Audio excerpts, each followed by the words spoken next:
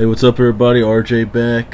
Today, this is more of an update than a review of anything. I'm not going to review anything today. I just want to let everybody know that next month, November issue of WWE Magazine will be on store shelves probably next week. So check that out. Undertaker on the cover of it, as you see, and stuff. So check that out next week or so. It'll be on store shelves. And letting everybody know that I'll have a review up tomorrow for you guys. SummerSlam 2003.